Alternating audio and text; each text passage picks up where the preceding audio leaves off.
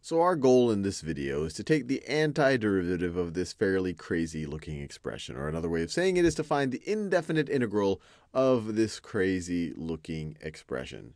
And the key realization right over here is that this expression is made up of a bunch of terms. And the indefinite integral of the entire expression is going to be equal to the indefinite integral of each of the terms. So this is going to be equal to, we could look at this term right over here and just take the indefinite integral of that, 7x to the third dx. And then from that, we can subtract the indefinite integral of this thing. So we could say this is, and then minus the indefinite integral of 5 times the square root of x dx. And then we can look at this one right over here. So then we could say plus the indefinite integral of 18 square roots of x over x to the third dx.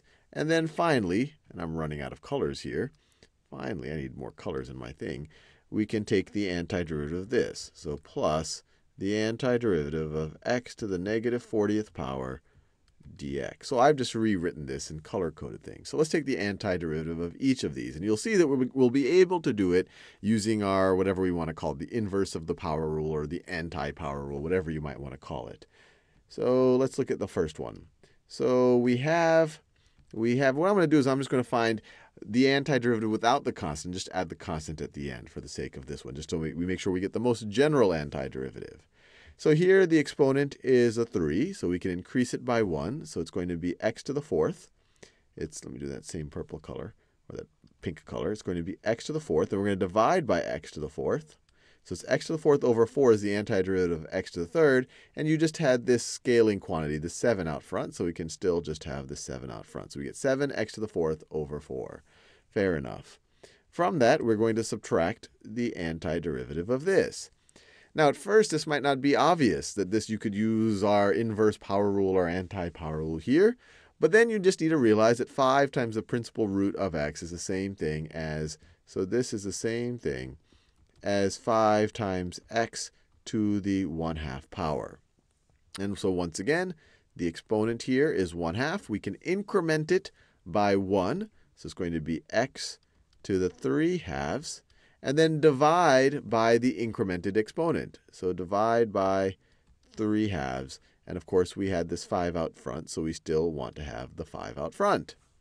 Now, this next expression looks even wackier, but once again, we can simplify a little bit. This is the same thing. Let me do it right over here. This is the same thing as 18 times x to the 1/2 times x to the negative 3 power. X to the third in the denominator is the same thing as x to the negative 3. We have the same base. We can just add the exponent. So this is going to be equal to 18 times x to the 2.5 power. 2.5 power. Or another way of thinking about it, this is the same thing as 18 times x to the 5/2 power.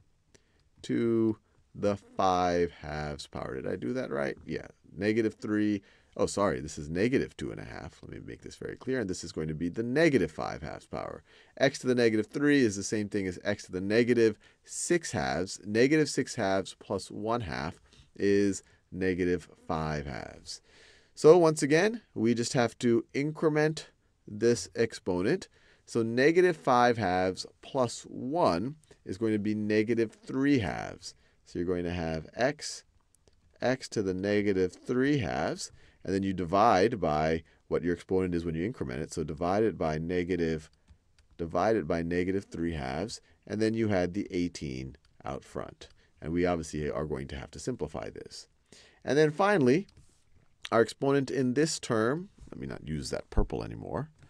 The exponent in this term right over here is negative 40. If we increment it, we get x to the negative 39 power. All of that over negative 39. And now we can add our constant. See, and all we need to do is simplify all of this craziness. So the first one is fairly simplified. We can write it as 7/4 x to the fourth. Now, this term right over here is essentially negative 5 divided by 3/2. So 5 over 3 halves is equal to 5 times 2/3, which is equal to 10 over 3. So this thing right over here simplifies to negative 10 over 3 x to the 3 halves. And then we have all of this craziness. Now 18 divided by negative 3 halves. 18 divided by negative 3 halves is equal to 18 times negative 2/3, which is equal to, well, we can simplify this a little bit. This is the same thing as 6. This is the same thing as 6 times negative 2, which is equal to negative 12. So this expression right over here is negative 12 x to the negative 3 halves. And then finally, this one right over here, we can just rewrite it as, if we want, we could just write negative 1/39 x to the negative 39 plus c. And we're done. We found the indefinite integral of all of this craziness. And I encourage you to take the derivative of this, and you can do it using really just the power rule, to take the derivative of this and verify that it does indeed equal this expression that we took the antiderivative of.